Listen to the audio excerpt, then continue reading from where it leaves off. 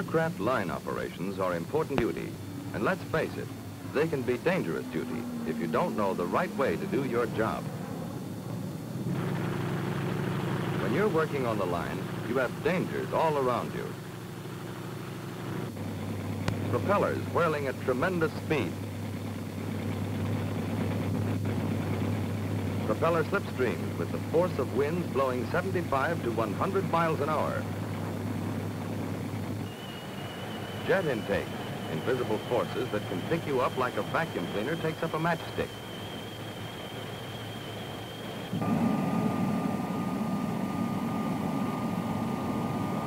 Jet exhaust, invisible blasts of heat that cut a searing swath for 200 feet behind the aircraft. Thousands of gallons of highly volatile gasoline, which a split-second spark can transform into an inferno. Guns which shouldn't be loaded, but may be. Ammunition. Rockets. Practice bombs and other armament. And overall, the deafening, confusing noise.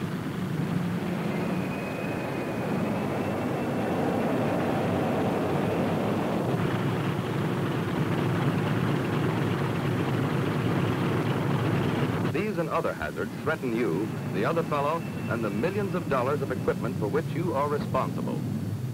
They can lead to this, or this, but they don't have to, and they shouldn't. The Navy spends a lot of time and effort on your safety. It investigates each accident carefully and takes all possible steps to prevent similar mishaps.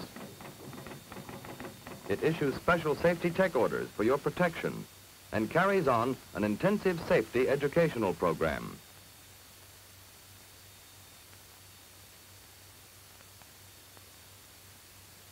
And safety is a key factor in all Navy operating instructions. The instructions you receive are the sum total of the Navy's experience as to what causes accidents and how to prevent them. Understanding and following these instructions enables you to control the dangers in your work. If you don't understand your instructions, ask.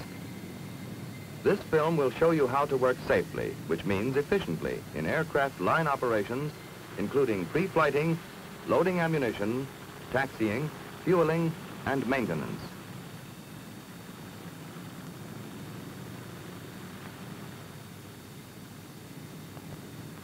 Pre-flighting an aircraft is simple and safe when done right. Doing it right starts with the important precautions you take before starting the engine. Make sure the cowling is secured. If sections have been left unfastened, they may blow off.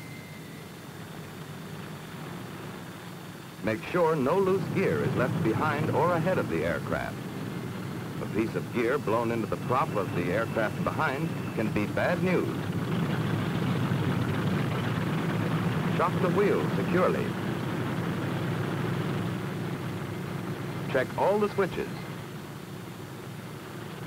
Be particularly careful not to actuate the canopy closing mechanism. Parking brakes must be on. Ignition switches off. And the mixture control handle at idle cutoff. Only then is it safe to pull the prop through, either by hand or by starter.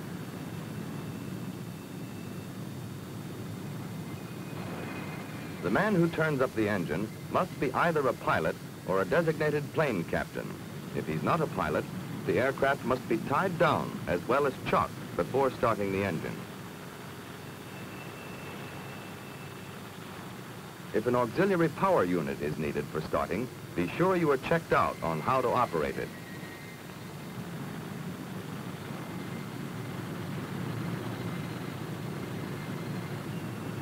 Two men are required when pre-flighting a single-engine aircraft, one in the cockpit and one standing by the fire bottle on the ground.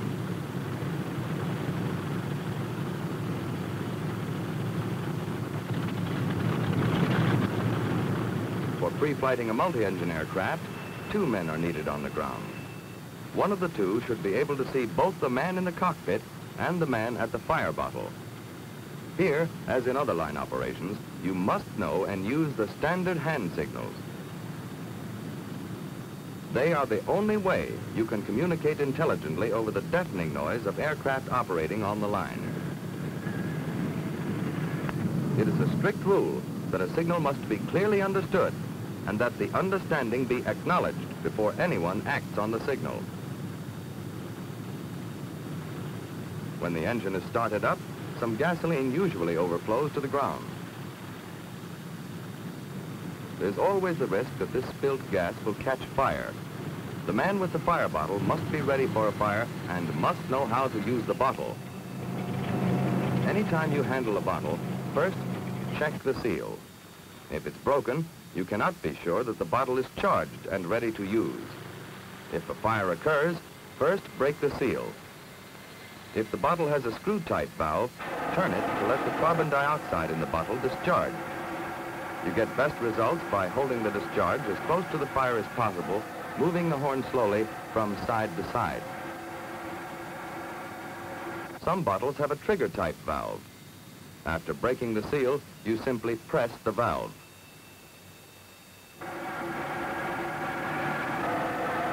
If a fire should get out of control, it's important that you know the fire bill instructions on your station. They tell you the proper ways to report a fire. And always observe one of the prime prevention rules of the line. No smoking within 50 feet of an aircraft.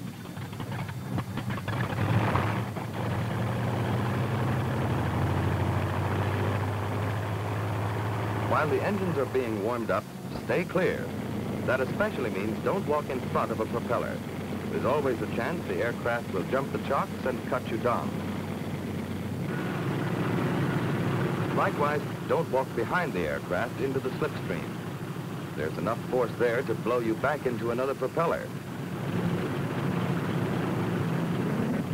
After the engine is turned off, stay away from that prop. Even though the switches are off, the prop on a hot engine may kick through. For safety in turning up jet aircraft, at least 2 men are needed on the ground. Jets require a different type of power unit from that used for reciprocating engines. Be sure to use the right type of auxiliary power unit. For your protection, there are 3 very good rules to follow when working around jets. Number 1, stay away from the air intake.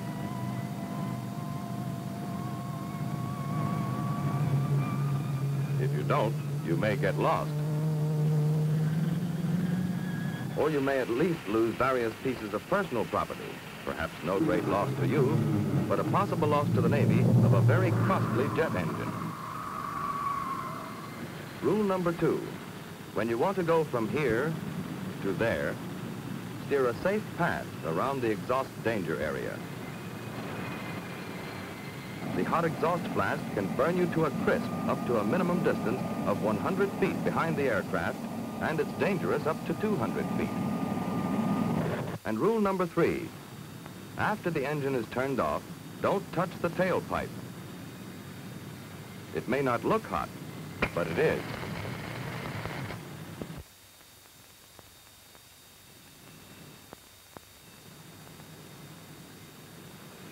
When a helicopter engine is started, a qualified helicopter pilot should man the controls. If one is not available, commanding officers may authorize qualified line personnel to ground test a helicopter, provided it is securely tied down. It's very important that there be no loose gear in the area, since powerful downdrafts extend in all directions.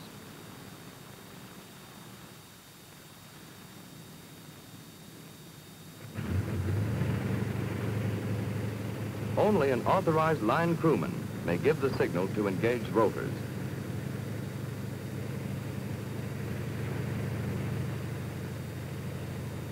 On some helicopters, the main rotor swings low enough to hit a person of normal height.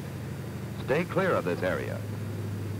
And if conditions warrant, a man should be stationed where he can warn personnel away from the very dangerous rotors. Rotors have been known to decapitate a man.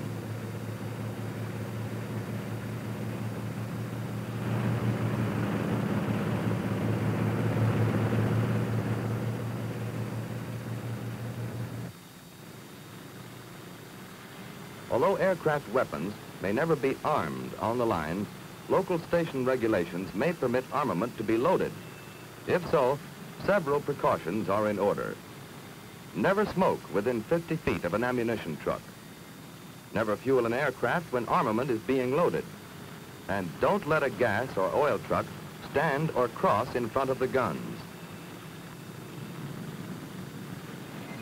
Before starting to load ammunition or other armament, check all master aircraft switches and master armament switches. Make sure they are off. While loading, only operational personnel are allowed in the area, and only qualified ordnance and ordnance strikers can do the loading. Keep from in front of the guns. Every gun must be assumed loaded until it is inspected and found not loaded. Bombs, which are used for practice, are loaded on the line. Be careful not to drop them. Work alongside, not under the bomb. The bomb rack may not be locked when you think it is. An accidental release of the bomb is always possible. After an aircraft's weapons have been armed, if for any reason the pilot decides to bring the aircraft back to the line, he must first take it to the dearming area. If an aircraft returns to the line and you see that the rockets are still fused, or any other indication that the aircraft has not been dearmed, have nothing to do with it. Get it to move out of there as fast as you can.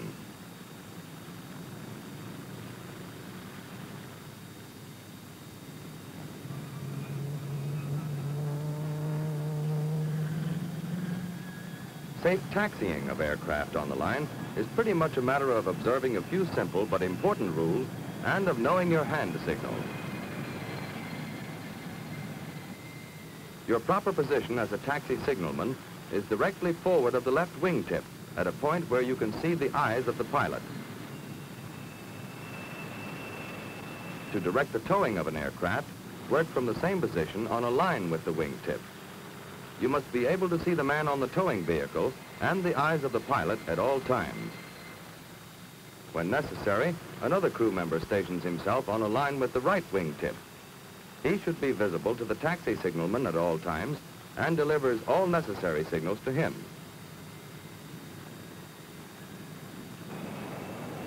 When directing a pilot in taxi operations, keep a sharp eye behind you.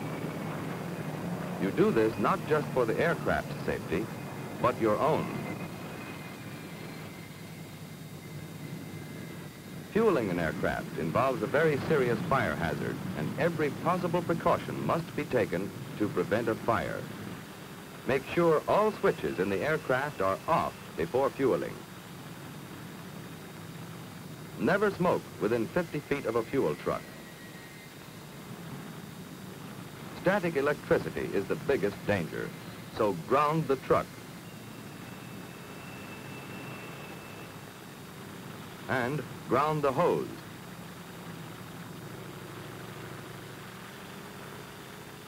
Be careful not to let the tank overflow.